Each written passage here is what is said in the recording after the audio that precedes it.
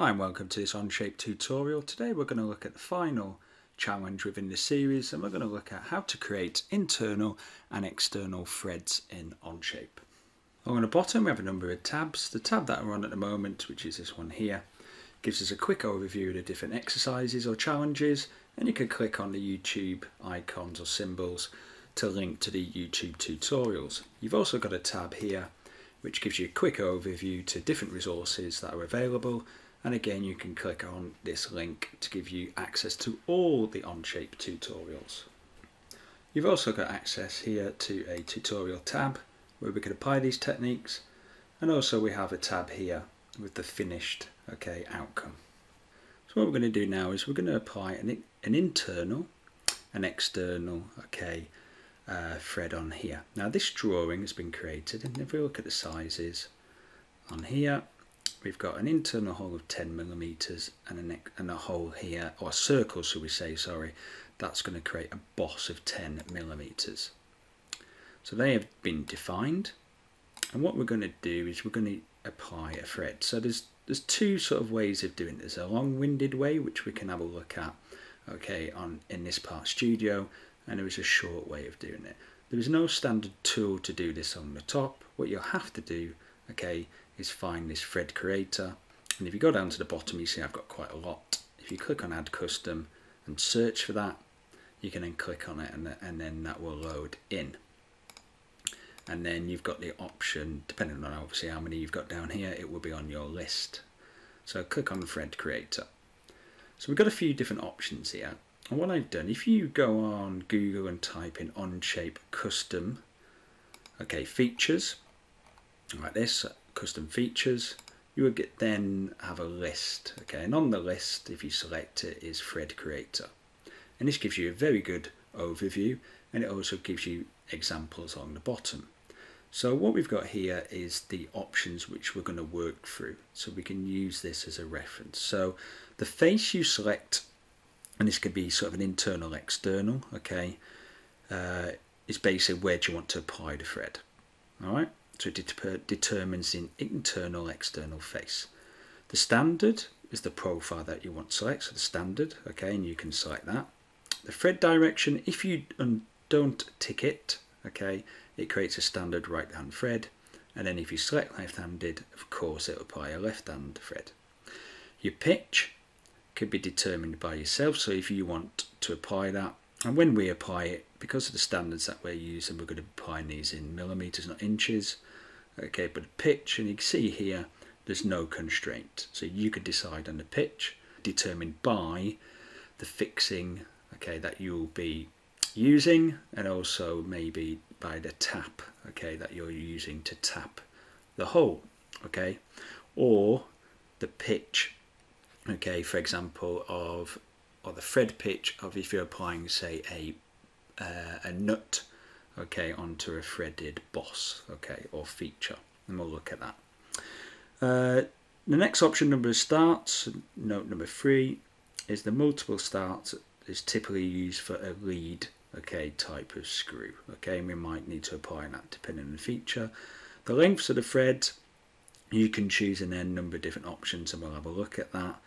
And you can go full length, so that will go from the top to the bottom, as you'll see, or you can determine by a number of turns, and also by another option as well, which we'll look at soon as well.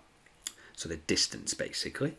You can also add look at the started taper and determine the angle, and then we can also look at this option here, so leading pitches, and really a lead-in simulates a tap, or a die that you've used.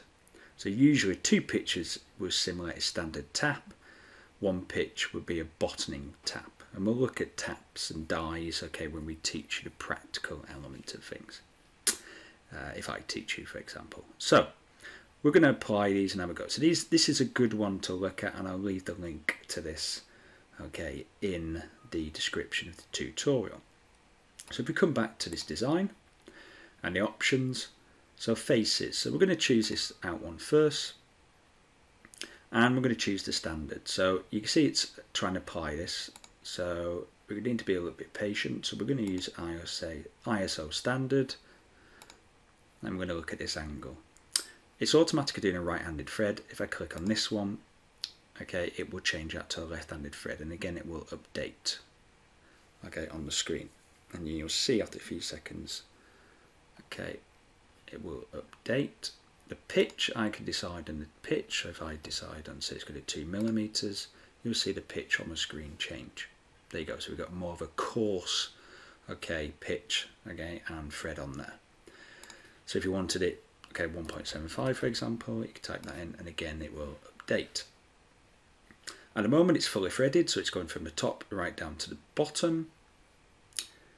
If you choose, say, number of turns, you could decide on, for example, I'm going to do 10 turns, okay, of that pitch, and you click and it will update.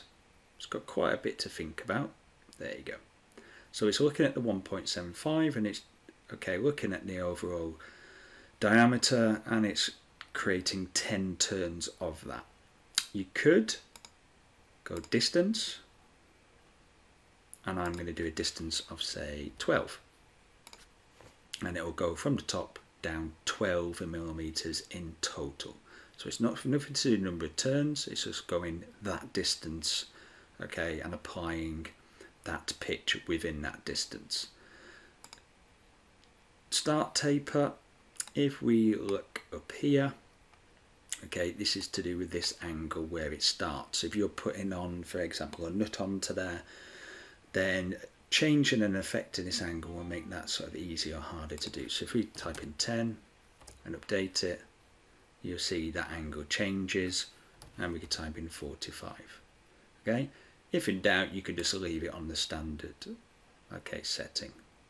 All right, and then leading pitches again, depending on, okay, as we've said, you can put in 2 there if you want to use like a standard, or you can leave it as 1. Okay, so on that, I'm actually going to change that to fully threaded. 1.75 is fine like that, and click tick, and it's working out that it's M10 because it's working out, okay, that it's looking at the initial drawing. If I change the drawing to 12mm, it will then update to say M12 by 1.75, left-handed, okay, thread if I want that. If I don't, I can untick it, and it will just leave it as a standard, okay, thread, and update that.